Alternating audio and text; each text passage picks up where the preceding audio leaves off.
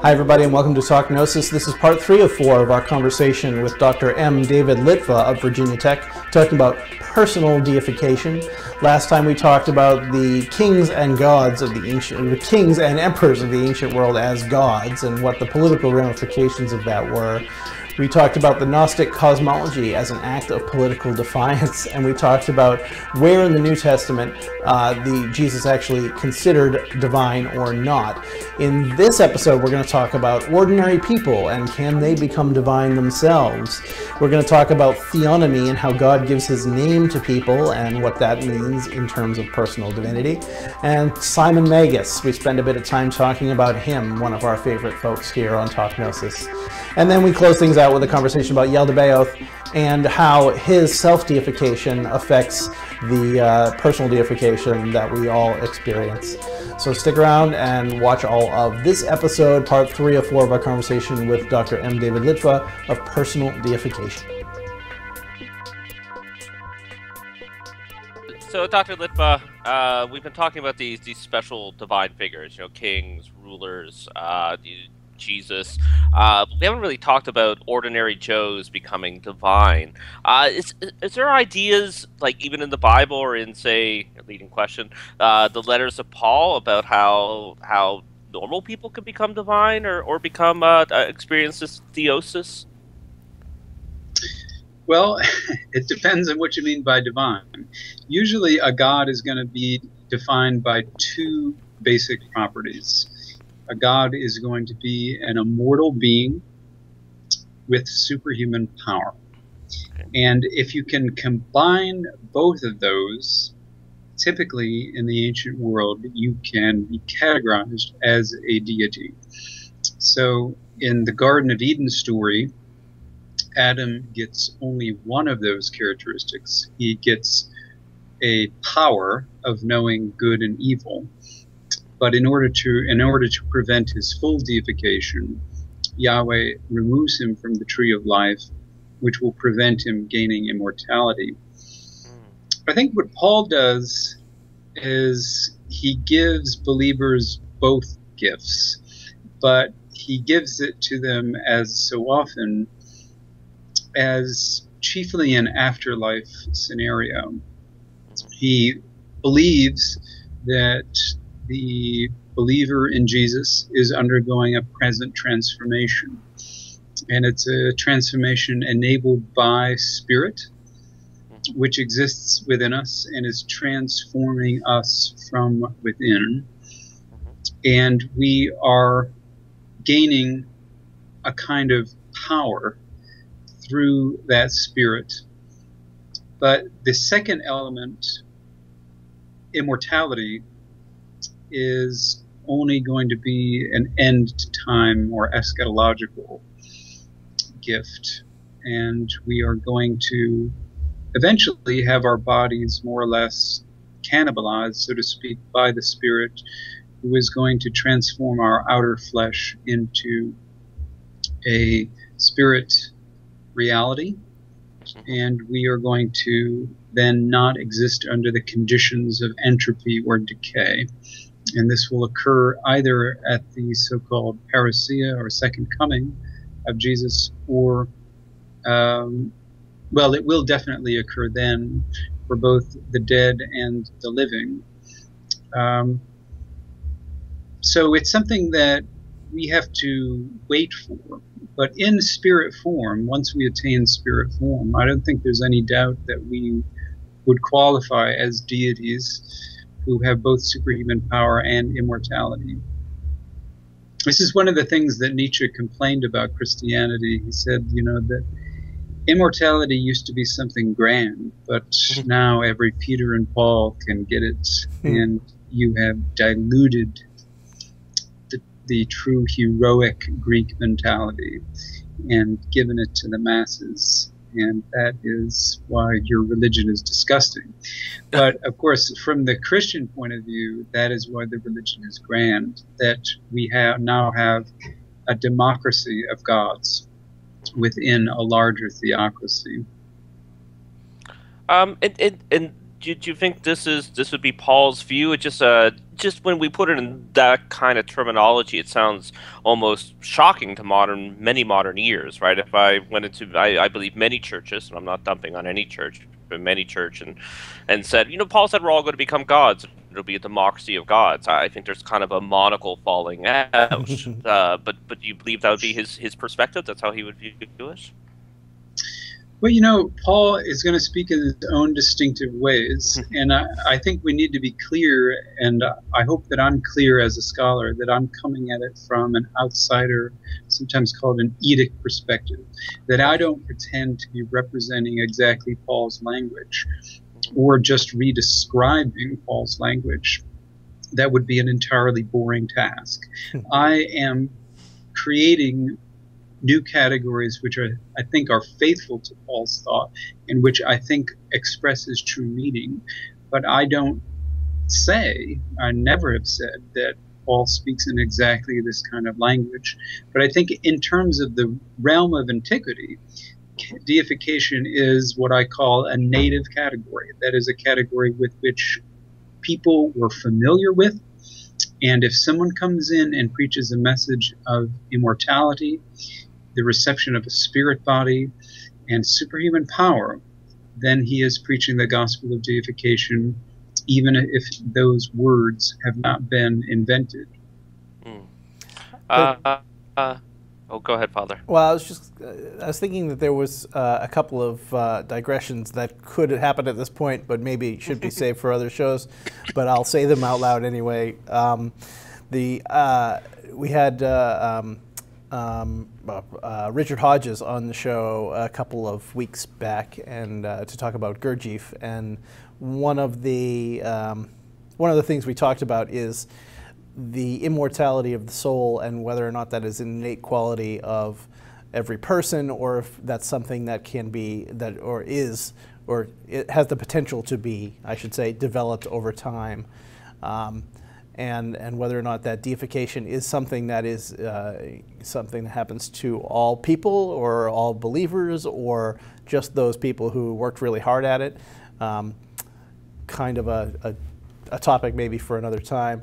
And the other one has gone from my brain, so maybe it'll come back later. You know how that happens. Father, actually, I'll let you take the next question on the sheet, because I don't know how to say that word. Theonymy? Is that the one? Yep. So what's theonymy? Well, it depends on how you're spelling it. Oh, okay. I'm spelling it with a Y, and what I mean by that is sharing a divine name. That often deification in a Jewish way is expressed by the idea that God gives his name to people. And this is more than just a cute metaphor for, now your name's something else. It's a way for God to share his power, because his name represents his authority and his status, and some would say his very being. So in the case of Jesus, and I argue in the so-called hymn in Philippians 2, where Jesus receives the name above all names, it's clearly not just some kind of cute, perfunctory ceremony that's a mere formalistic. No, when he gets the name of God, then he becomes God, and his status is actually clearly raised. And this is a clear example of deification, or a deification tradition in a particular with a particular Jewish local color being applied to Jesus. So theonymy means that application of the divine name to a human being, which is a mode of deification. Yes, and I'm reminded of we talk a lot about internally. We talk a lot about Margaret Barker and temple theology, and one of the points that she likes to make is that the high priest is called Yahweh, is called the divine name, and actually takes on the either exists as Yahweh on earth, or kind of takes on, or invokes Yahweh into themselves as part of that. And so I think that language is pointing directly to that tradition. Absolutely. And again, it's a Jewish way of expressing this transfer of power and status, and in some cases being. And so, yes, they don't use the language of deification. Yes, that's a later linguistic development. But it's definitely there. They're using their own local expressions for it. But they have their own way of putting it. But that sense of the investment of supreme power in an individual, that's participating in God's divine energies. That's participating in a clearly superhuman power and status. That is deification.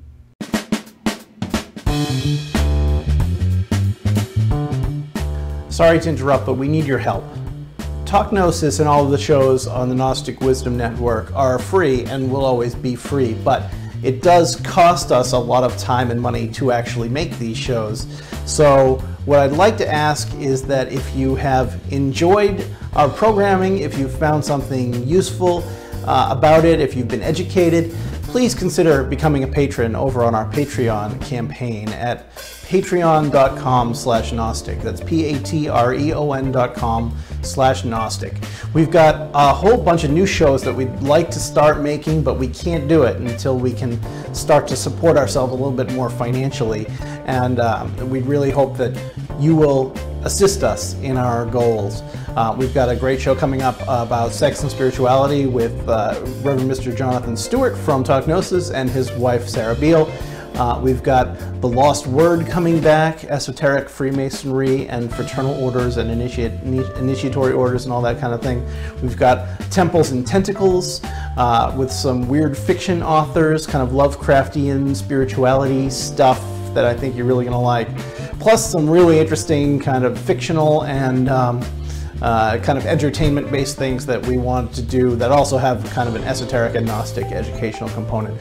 So please, we need your help to make all of this possible. We have big dreams, but we don't have a lot of resources to make those dreams a reality. So please do visit patreon.com/Gnostic if you haven't already, and pledge. You just give a small amount of money for every educational media thing that we put out.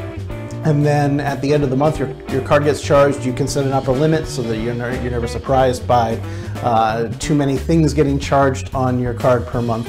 It's really very easy and very painless, and it makes a huge difference to the Gnostic educational ministry of the Gnostic Wisdom Network, the Apostolic Johannite Church, and all of us here who work so hard to bring you this, what we think anyway, is pretty great content. So if you agree, that's patreon.com/Gnostic. Sorry again for the interruption, and back to the show. Getting into the more Gnostic-y part, I mean, in my opinion, the whole show's been pretty Gnostic-y, but more specifically, who is Simon of Samaria, and why do you call him a self-deifying hero? Well, Simon of Samaria is, I would call him, unfortunately, or fortunately, depending on your perspective, more or less a highly mythologized figure, just as Jesus is a highly mythologized figure. That is, we may be able to reconstruct a certain core about this person as a historical human being.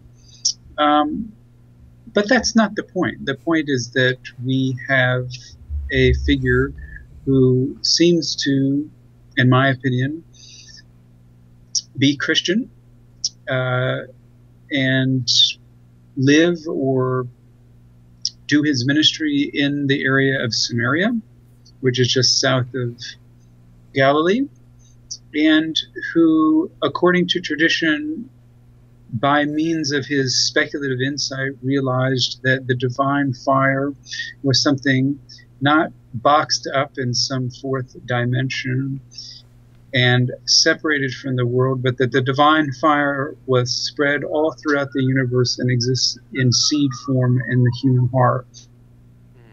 Coming to a superhuman consciousness, that is, awakening our superhuman consciousness. Essentially, God wakes up within us and begins the process of evolving into the absolute deity that he truly is. And so there's a Trinitarian idea that there's a God who is in seed form, a God who is developing, and a God who is in a state of fullness or perfection.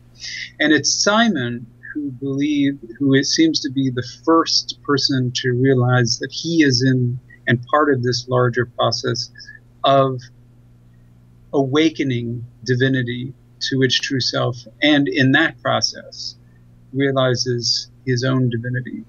Not because it was an arrogant claim, or that he was a megalomaniac, or that he was an evil heretic, but because he realized that this process of God coming to fullness and consciousness involved himself and his own transformation of consciousness. Now, according to later tradition, Simon was vilified as the first heretic and the creator of the Gnostic movements. This, of course, is a tragic and disgusting misrepresentation of who this figure actually was. And one of the points in the new book dealing with self-deification is to show that actually Simon and Jesus, as depicted in the Gospel of John at least, are radically parallel figures. And it's a case where, again, I wouldn't say that there's winners and losers, but there are Simonian Christians and there are Johannine Christians, and they are in a kind of competition. And in the end, they're borrowing ideas from each other. And both communities, neither community wins, both die out. But it just so happens that we have preserved the Gospel of John in the New Testament, and the only Simonian document that we have exists in the Refutation of All Heresies, which I talked with you when I was here last time. Mm-hmm.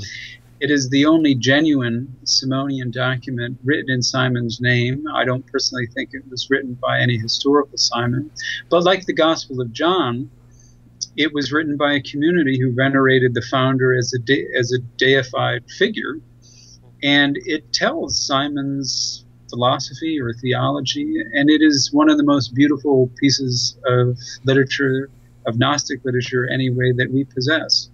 It's called The Great Declaration, or the Megali Apophasis. It's in Book 6 of the Refutation of All Heresies. Amazing. Yeah, I think a lot of our viewers and listeners will be familiar with that figure specifically. Yeah, he's a kind of a favorite around here. Yeah. Father, do you want to take the next question? Another favorite who comes up on the show a lot. Sure. Yeah, and also, well, okay, yeah, let's do this next question, and then I'll come back. So we talk a lot about Yaldabaoth on this, if that's how one would pronounce it, on this show as the demiurge of the Sethian mythos. What does he have to do with self-divinization? Well, that's a great question, and again, in the new book, he gets his own chapter. I pronounce it Yaldabaoth. It's a fascinating figure. The point that I try to make about this figure is it's very clear that in Gnostic tradition, his chief sin, his chief blasphemy, is to say exactly what Yahweh says in the Hebrew Bible, that I am God and there's nobody beside me. In other words, the chief sin of this figure is to create a universe where it's exclusively monotheistic, but the whole premise is a wicked lie and based on an arrogant claim of a really ignorant or ignoramus deity who is more or less a kind of adolescent anyway, but is depicted as an abortion or a miscarriage of divine wisdom. Now, what I think is the important point, for me anyway, about this figure is that he makes the same claim that God makes, or Yahweh makes, in the Hebrew Bible. So it's clear that the Gnostics are parroting Yahweh in the Hebrew Bible. But But it's interesting that when people read Yahweh saying, for instance, in Isaiah, I am the only God, there is no God beside me, and worship me alone, they try to defend him and say that, yes, well, you know, he's right. He is the only God, and we ought to worship him and give him honor. And the Gnostics basically turn this on its head and says, don't you see that this is the most arrogant claim that anyone could make? And it is inherently false, because he doesn't have all the power. And there is something in us which tells us that the tyrant who runs this universe, the demonic infrastructure and bureaucracy, and leads us into all, you know, to fulfill our commercialized lusts and ignore the important things in life, the great questions about getting free and true freedom, not just, you know, what kind of toothpaste I can freely choose at the supermarket, but I mean true freedom. The God who is trying to prevent that is telling a lie that we know to be a lie, because we have the divine spark and the divine power within us. And so we know that anyone who claims to have all the power and to be the only God, and to not allow any participation, not allow any deification, that being must be the primal liar, the father of lies. Because we experience it in our own selves. We experience divinity within us. And it's by virtue of that experience that we know that any force in this universe who tries to take that power away from us, who tries to say that we're just dust, that we're just nothing, that we're just particles, materialistic, you know, materialistic philosophy, which says that we have no soul, that we are only electrical impulses in our brains, and there's only the natural world, and we are cogs in this vast wheel, and we will die when the sun dies in 2 billion years, and in 5 billion years there will never be a memory that the human race existed. That kind of basic philosophy is a lie from hell. And it's the Yaldabaoth character is the one who shows that, because we know he's lying. But so it is parroting Yahweh, but it's not the true Yahweh. It's not the true God. The Gnostics aren't saying that God is a lie. They're saying that there is a true God who shares his divinity, who is beyond name and beyond knowing. But there are these other divinities, these other powers in this world who come in and say, no, we have all the power, or we have all the money, I guess in American culture, and you people are nothing. You 99% have nothing. You're not worth anything. That's the lie that I think these Gnostics are trying to expose, and they expose it through the character of Yaldabaoth.